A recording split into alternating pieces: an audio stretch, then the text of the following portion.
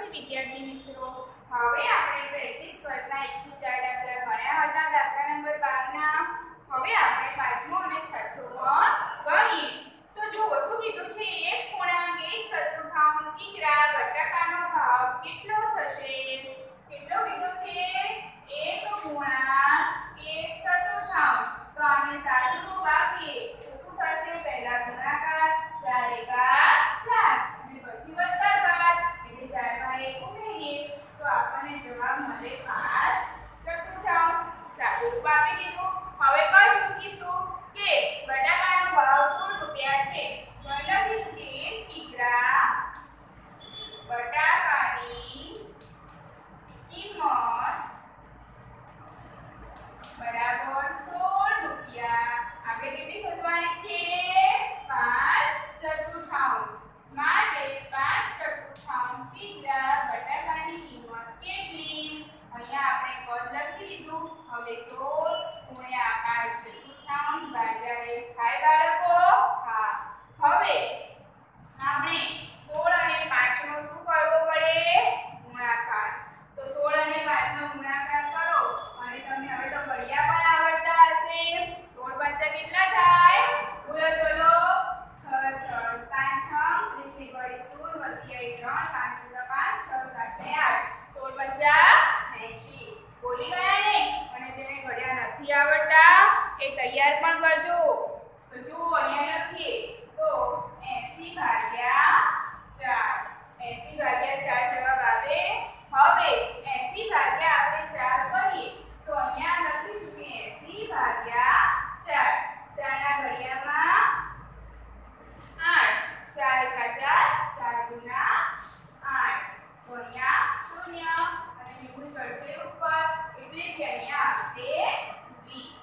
શું આવે? 20. 20/1 તો 20/1 કરીએ તો 20 જ જવાબ આવે તો 20 રૂપિયા. સમજણ પડી દાખલામાં? કેવી રીતે બીજો જોઈએ તો સૌથી પહેલા શું આવશે? સાદુરૂપ આપીએ તો ગુણાકાર એટલે 4 4 ને 1 5 5 રૂપિયા. બરોબર?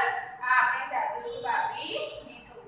શું કીધું છે કે 2/1 એટલે કે 5/3 કિગ્રા કોબીજનો ભાવ શોધો. તો કોબીજની કિંમત કેટલી છે?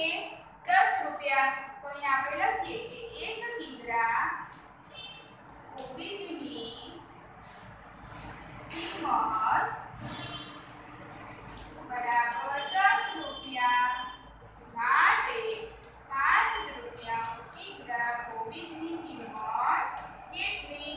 તો 10 ગુણ્યા 5 ભાગ્યા 1 થાય ને આ રીતનું પદ. હવે અહીંયા 5 10 50 ભાગ્યા આપણે 2 કરવા પડે. તો 50 ભાગ્યા 2 એટલે 50 નો અડધો ભાગ કેટલો થાય? 25 ભાગ્યા 1 જવાબ મળે ને? તો અહીંયા જવાબ મળ્યો 25 રૂપિયા. સમજી ગયા? હવે પછી પણ આપણે એક દાખલા નંબર 7 આમાં જોઈ લઈએ. દાખલા નંબર 8 તમારે તમારી જાતે જ કરવાનો છે. તો બાળકો હવે આપણે દાખલા નંબર 7 ગણીએ તો શું કીધું છે કે 4/3 કિગ્રા ભીંડા અને 1/3 કિગ્રા ડુંગળીની કિંમત શોધવાની છે. એટલે આપણે ભીંડા અને ડુંગળી બંનેની કિંમત શોધવાની છે. તો પહેલા શું કીધું છે આપણને? ભીંડા. તો આપણે ભીંડાની કિંમત શોધી તો સૌથી પહેલા આ અપૂર્ણાંક સ્વરૂપને સાદા અપૂર્ણાંકના સ્વરૂપમાં ફેરવવું હોય તો ચોકુ 16 17 18 19 ચતુર્થાંશ થાય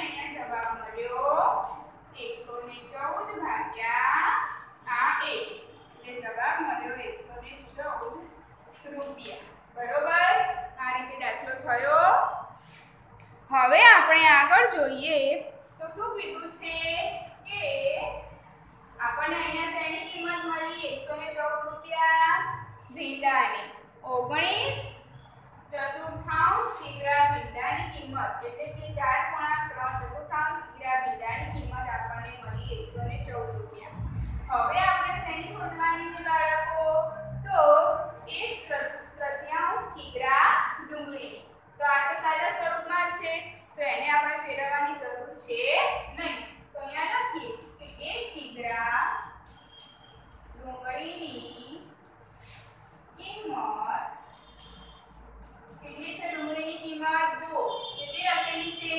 12 રૂપિયા. તો અહીં લખીશું 12 રૂપિયા માટે કેટલાની શોધવાની છે? 1/3 કિગ્રા ડુંગળીની કિંમત કેટલી? સમજી ગયા? તો પછી મૂકીશું કે 12 × 1/3 / 1 થઈ ગયું. શેનો ગુણાકાર થશે? 12 × 1 તો શું જવાબ આવશે? 12 અને ભાગ્યા કેટલા લખવાના છે? 3. તો 12 ભાગ્યા આપણે 3 કરો તો શું જવાબ આવશે? 3 ના ઘડિયામાં 12 ક્યારે આવે? તો 3 × 6 = 12. બરોબર? તો થશે 4 ભાગ્યા 1 એટલે જવાબ મળ્યો આપણને 4 રૂપિયા. હવે શું કીધું છે? આ બંને શાકભાજીની કુલ કિંમત. તો પહેલા આપણને ભીંડાની કિંમત કેટલી મળી? 114 રૂપિયા ભીંડા વત્તા બીજી આપણે કઈ શાકભાજી શોધી? ડુંગળી. તો એની કિંમત મળી આપણને 4 રૂપિયા ડુંગળી. હવે તેનો સરવાળો કરીએ તો 4 ને 4 8 અને 1 ને કુલ કિંમત આપણને કેટલી મળી? 118 રૂપિયા. તો 7 દાખલા આપણે ગણ્યા.